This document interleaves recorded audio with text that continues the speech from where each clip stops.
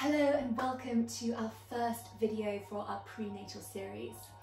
I'm 10 weeks pregnant, so you can join us at 10 weeks. If you're wondering what should I be doing the first 10 weeks, you can do normal Pilates and you can look up my other videos and you can do any of those. It's perfectly safe. I haven't been doing Pilates for the last 10 weeks or more like the last 6 weeks because I've had such extreme nausea, which I'm sure many of you share. So I've just been resting. So this first video will also be for me to regain the strength and to rebuild the strength across the program. So thank you for joining us. Please do share where you're from, how far along you are, if it's your first. We'd love to hear from you. We'd love to create a community around this too. At the start of each session, I'm going to read a mantra, and at the end of each session, I'll read a manifestation. Just something we can hold during the week and focus on. So our mantra for today, and these are thanks to Roxy Nafusi, I am more powerful than my fears. I am more powerful than my fears. So if you have any fears, doesn't have to be connected to pregnancy, but if it is, whether it's a pregnancy or giving birth or a new baby, you're more powerful than your fears. But it could be something else in your life. So think about your inner power. Right, let's get to it. I'd like us to start with the shoulder bridge. Now, this is one of my favorites. It's also very powerful for when you're pregnant and also in postnatal recovery. So we'll be doing a lot of it, but what I'll do is I'll give a variation each week to stop it becoming boring. I'd like you to be in lying supine, so lying on your back. I'd like your feet hip width apart, your knees hip width apart. Your feet can be slightly closer to the bottom than, for example, the 100 and some other things, just to give that extra support. And now lying on your back, I'd like you to take a deep inhale, hands by your side.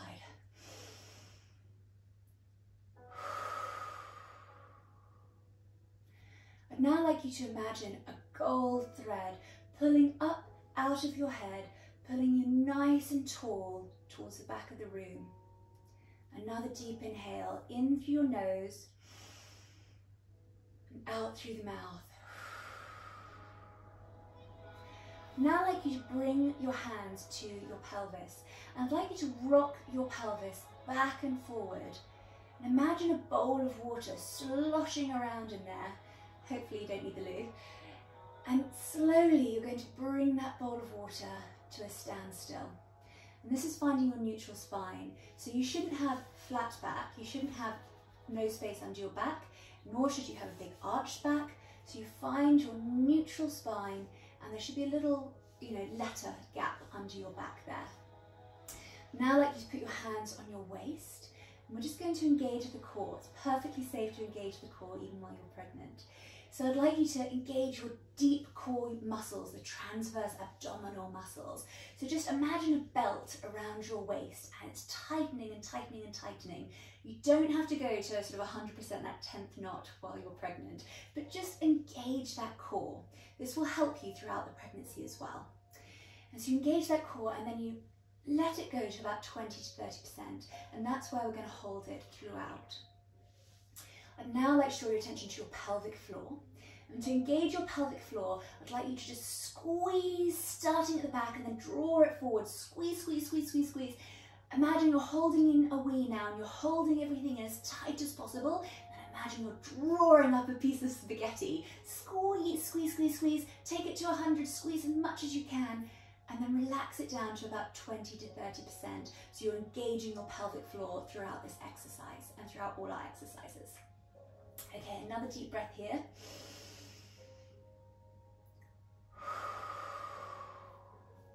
Now I'd like to put your hands on your rib cage, and this next inhale in through the nose, I'd like you to imagine your rib cage is expanding like an umbrella and then gently closing again.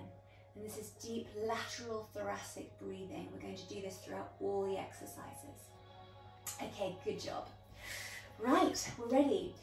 We're going to inhale, and on our exhale, we're simply going to tilt the pelvis. Nothing more, just a pelvis tilt. So inhale now. Exhale, tilt that pelvis. Inhale, reset. And again, and this time we're going to follow through. Inhale here.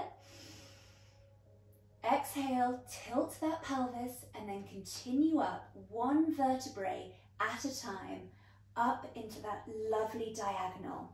So you see this diagonal here. Now, if you're a beginner, I'd like you to take a breath here. In fact, everyone take a breath here. And we can all come back down, one vertebrae at a time. I'm going to go again, so inhale. Exhale, tilt that pelvis first, and then one vertebrae at a time, come back up. If you're a beginner, I'd like you to continue with this. So take an inhale, return down, inhale, and on the exhale, you tilt the pelvis first and then come back up. If you've done this before, you may stay up for a moment, and we're simply going to do some heel lifts. So we're going to go one heel lift and back down again. It's a slow and controlled movement. This is not with speed. So if you're a beginner, you're going up and down very slowly, very controlled, one vertebrae at a time.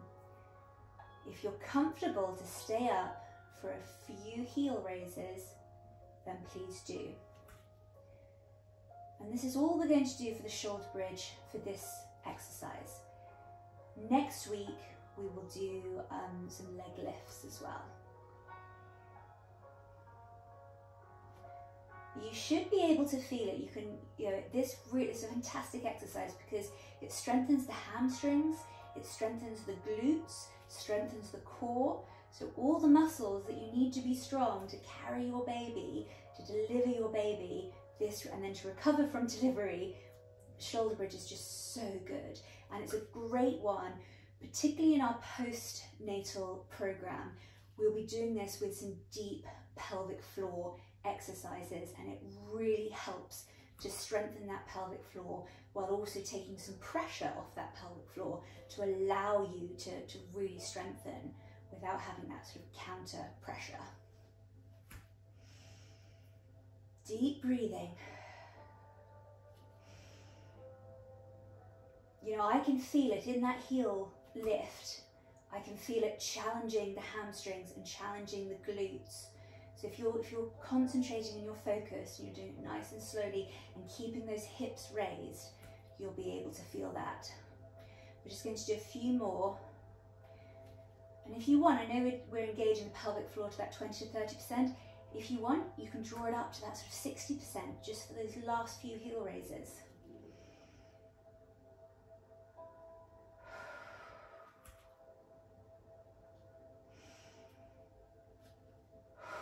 One more each side. And if you're at the beginner, you're coming up and down, you can return to the mat now. Okay, well done. And so slowly, one vertebrae at a time, coming down, close with your pelvic tilt down. And we're just going to do a full body stretch here. Full body stretch. Oh, that's a lovely release stretch. I love the full body stretch. That feels really nice. Okay, good job. We're now going to do the 100. So return to lying supine, check your setup. As we go into the 100, we raise both legs into tabletop. Now, if you're a beginner, you just do one leg at a time, and I'll take you through that.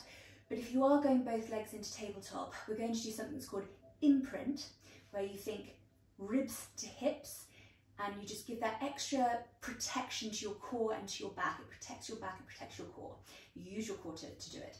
So we'll go through that at a time, but let's start with our setup. So deep inhale here. Exhale. Another inhale.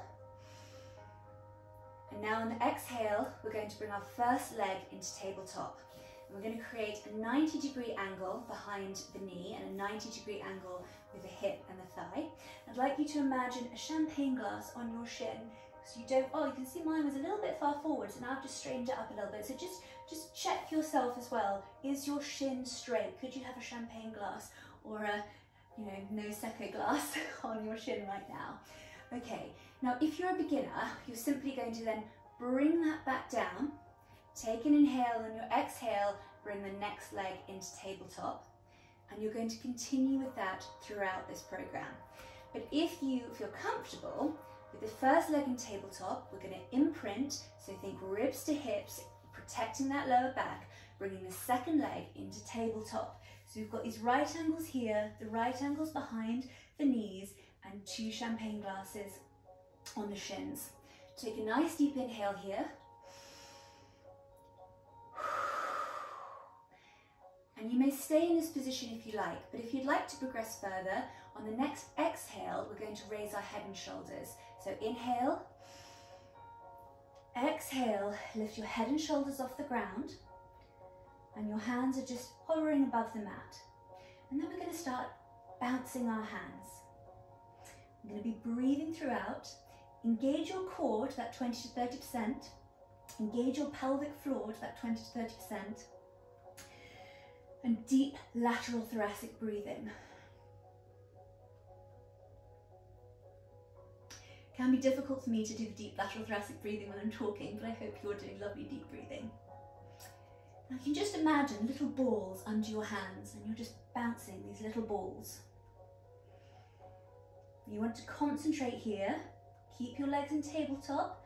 Don't let those champagne glasses fall. Nice deep breathing.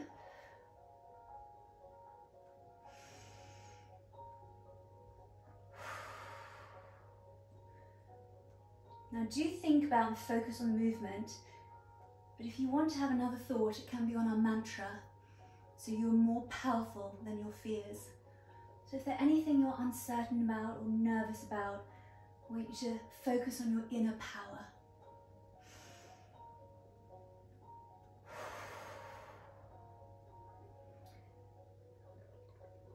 Now if you'd like to, when you're ready, like to bring your hands to a still and then slowly come back down onto the mat with your head and shoulders, and then one leg at a time, we're just going to float it back down to the mat. Wonderful. And another full body stretch here. We'll do the 100 several times over the program. We can advance it to incorporate a leg stretch as well, which is very nice. Wonderful. Okay, I'd now like us to go onto our side, and we're going to do a bit of a side kick here. So I'd like you to bring one arm, your underneath arm, down flat with palm flat on the floor, and then you can rest your head on your forearm. And then with your body, I'd like your hips stacked, your knees stacked, and your ankles stacked. And this top arm is your supporting arm, so put it out in front of you like this. We're going to inhale here, and our exhale, simply lift the top leg above your bottom leg, and then float it back down again. And the next inhale, exhale, lift, and this time sweep it out in front of you, and then draw it back, and then float it back down again. Inhale.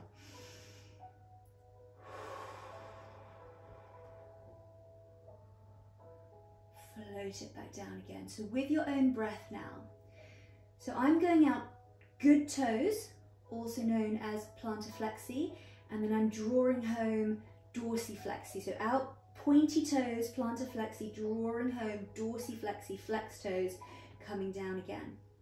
So if you ever did ballet, that's good toes out, naughty toes home.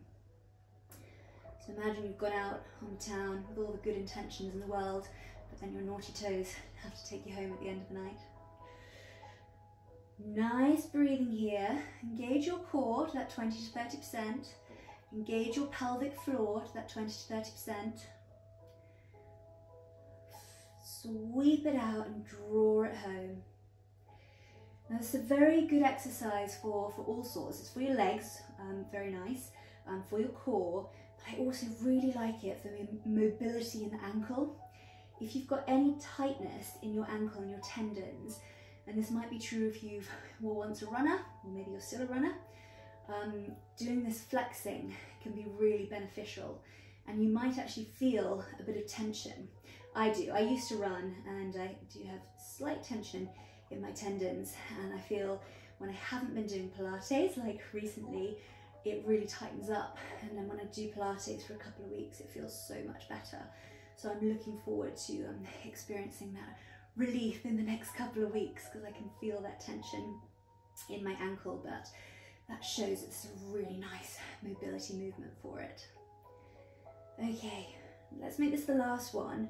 That's really nice. Well done. Okay.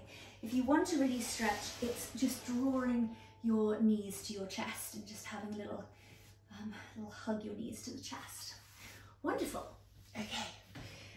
We're going to go into, some people call it dog bird, I like to call it superhero or supermum.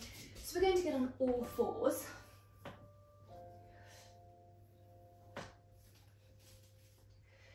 So on all fours, you want your knees hip width apart, and you can curl your toes under if you like, or you can have them flat. I'd like your hands to be below your shoulders and your hands flat on the mat. And we're just going to start by taking a nice deep inhale here. And exhale. Engage your core to about 20 to 30% and engage your pelvic floor.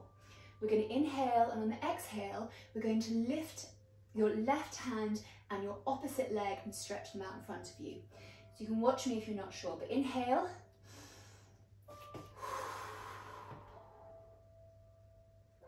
And return.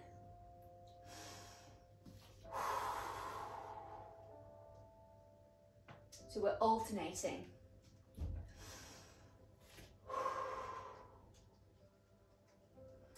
So this is where this is supposed to be the dog, and this is supposed to be the bird. But I quite like superhero. This is a really, really good exercise for your core and your pelvic floor. One thing that I know I experienced last time, you might experience, I had well, the midwife said I had pelvic girdle pain, and the shoulder bridge, and this is very good for pelvic girdle pain. I actually don't think I did have pelvic girdle pain. I felt that my baby was trapped on a nerve or pushing against the spine. It felt like a dagger was in my coccyx. But I didn't do Pilates, I wasn't trained at the time, and I was in so much pain, I didn't want to move, I couldn't move. But I'm going to be doing a lot of this, and I'm going to be doing cat-cow, because once my baby sort of moved forward, I was no longer in pain, once my belly sort of popped. So I think she was had too much pressure on my spine. So I'm going to use gravity mixed with Pilates to help me try and prevent that pain this time, because it was agonizing pain. I couldn't walk up the stairs. I had to crawl up the stairs on all fours. Anytime I turned in bed, I was in agonizing pain. I could barely walk, but even sitting was painful if I was in the wrong position. And it was awful. It lasted a month, and then it suddenly disappeared once my belly popped out. And it was around, I think it was around 6 months. So I had a belly, obviously, but I think it just moved forward. My uterus and baby moved forward and took that pressure off the spine.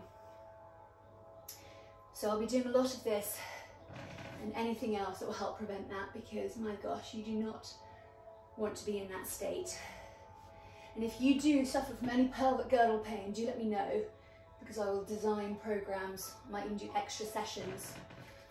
I mean, all of this will help, but I'll do extra sessions because I know what it feels like. I know how awfully you read the website, the internet on pelvic girdle pain, and it says slight discomfort.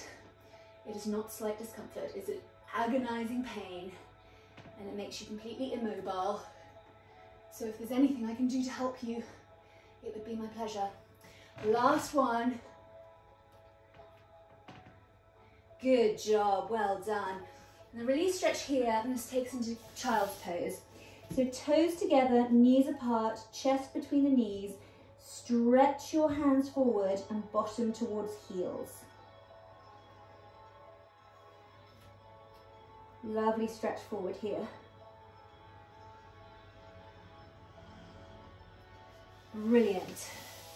And we're just going to go to the other side for the other side kick.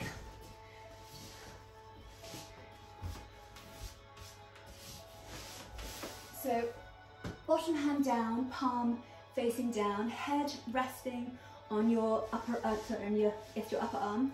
Stretch your legs out in front of you, stack your hips on top of each other Stack your knees on top of each other and your ankles, supporting hand in front of you here.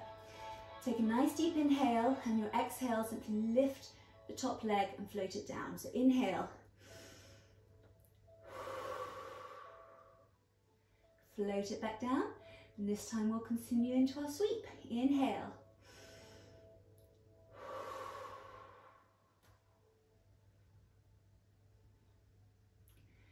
Engage your core to 20 to 30%.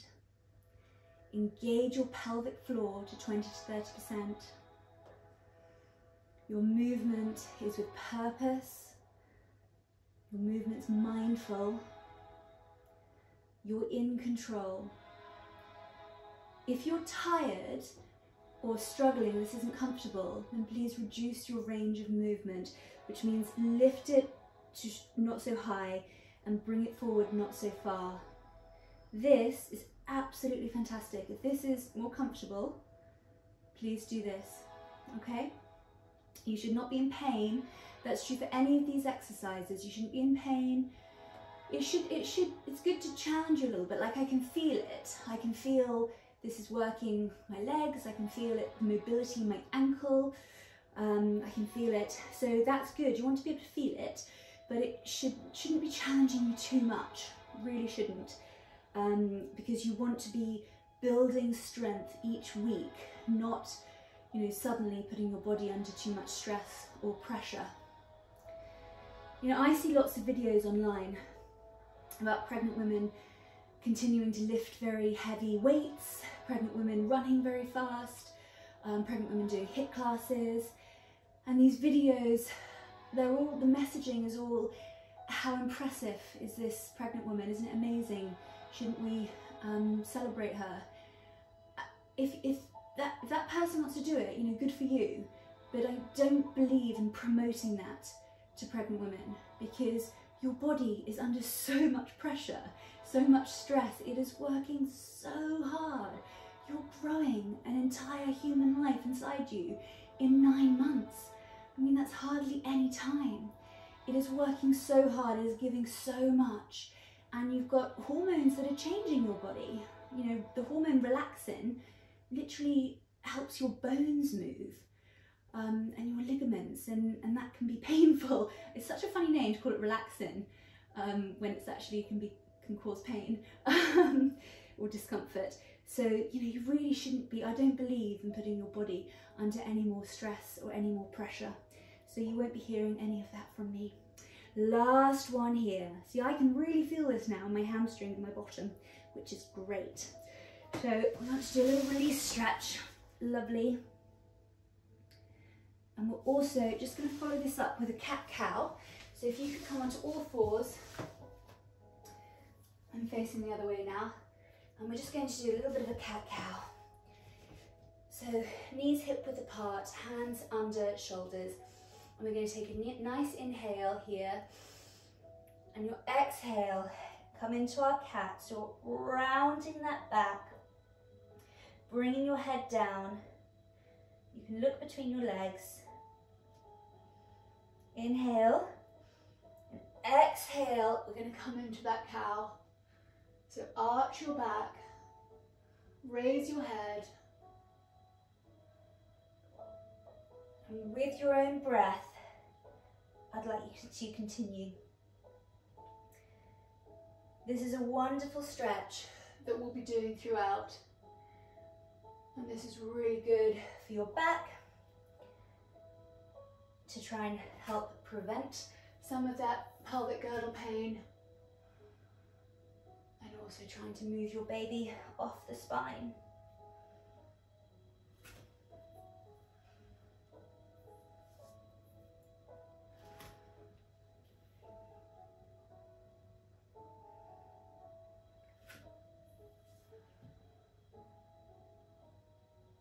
Last one, last cat, and then we'll go into a cow.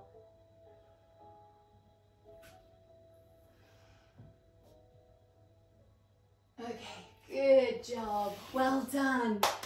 So those are our exercises. We're just going to do a few stretches to close with, and these aren't just a warm down, these are also mobility stretches. They're really part of the program, so please don't quit just yet. So if you could sit cross-legged, we're going to start with some spine mobility. So if you bring your hands together in front of your chest, and if you could put your thumb on your collarbone and your middle finger under your, actually no, your index finger under your chin. Take a nice deep inhale here. On your exhale, turn to one side. Inhale, in your own breath, return to center, and then to the other side. You should be sitting nice and tall on your seat bones. The golden thread pulling up out of your head, sitting you nice and tall. Now if you'd like, you may move your arms into Cossack, so you're holding your forearms and you're continuing with this wonderful spine mobility. This doesn't feel like much, but it will really help you throughout your pregnancy. It will help with lower back pain. It's very common. You just think about the weight you're carrying. So this will help protect against that. So do join us. And then the final couple, if you'd like, you can imagine holding a really big beach ball in front of you. And we're just turning to each side. Last one, each side. Good job. Wonderful. Hands to your knees. We're going to go into mermaid. So if you'd like, you just bring one leg out like this foot into the thigh. We're going to take a nice deep inhale. And your exhale, over you go. Supporting arm, forearm to the mat. Nice big stretch here. I'm going to just extend that stretch a little further. We're just doing one each side, so really just extend that stretch. I can feel a really nice stretch through my core here. And then back over we go. And we're going to switch to the other side. Nice deep inhale. Over we go. Lovely big stretch here. This will just, it will set you up really nicely for the day, or if it's the evening, you'll have an even better sleep, which I know is quite rare for pregnant women. Nothing worse than when someone says to a pregnant woman, oh, well, appreciate your sleep now, or get your sleep in now. Pregnant women notoriously don't sleep very well. Wonderful. We're just going to do a little bit of a leg stretch and then we are going to close. So if I could just take you back down onto your backs, I'd like you to put your ankle and your foot on the opposite knee. I'd then like you to clasp your thigh like this, so under my thigh, and then with the opposite elbow I'm pushing away my opposite knee. This is my favourite stretch. It is so good for your hamstrings and your glutes. It's really nice release, great for your hips. If you were ever a runner, this is fantastic. This is something you should be doing every time after every run. There is a sciatic nerve that goes from your neck all the way down your back, through your bottom, and all the way to your foot. And sometimes people can get that trapped in their bottom if they've been doing often running, but it could be weightlifting without stretching it out afterwards. So this is the stretch you need, and it's really nice. I'm just going to move over to the opposite side, so that ankle just below your knee, that's on your thigh, clasping your thigh with your hands underneath and pushing away that opposite knee or that opposite thigh. Really, really nice. Lovely. Really lovely stretch. As I said, great for the hips as well. Okay, and then the final one is our hamstring stretch. So one leg down straight, the other leg up in front of you. Now you may hold your leg behind the thigh or behind the calf, but not behind the knee, please. Some of you will be really flexible and you'll have your knee on your nose right now, and that's fabulous, good for you. I have never been very flexible, I'm just not naturally flexible. I hope to become more flexible, and maybe we can become more flexible together throughout these programs. But for me, this is a nice stretch. I'm feeling it really nicely here. Now I could straighten up that leg, and I could bring, we're just going to move on to the other leg. So similarly, behind you, pull it towards you behind the thigh or behind the calf. And this is a really nice stretch for me in my hamstring. But if you do want to straighten up that leg, I can feel it in sort of different positions. So this is a really challenging stretch for me. I know it doesn't look like it, but it's just because I do have that stiffness around these areas. There we go. Right, and we are there. So I'd just like to say thank you so much for joining us. We are going to close with a manifestation. And this manifestation is, some people will drain you, others will ignite you. Be mindful of who you surround yourself with. And this is so true during this time of our lives. This time of our lives is one of the most wonderful, and I feel so grateful, but it's also incredibly challenging. And as we go forward, that's going to, both those things will increase. You have some people drain you. If you've had them in your life for a while and you've tried to improve the relationship, but they're just draining you, then you really need to start questioning whether they're the best person to have in your life. And those that ignite you, you really want to invest in those relationships, and those that energize you and make you feel happy and warm and positive and motivated, those are the people you want to surround yourself with. So thank you so much for joining us. Please leave comments. I'd love to hear how far along you are. If this is your first, and any questions you may have, please subscribe, because I'd love you to join every week. Thank you. Have a wonderful day.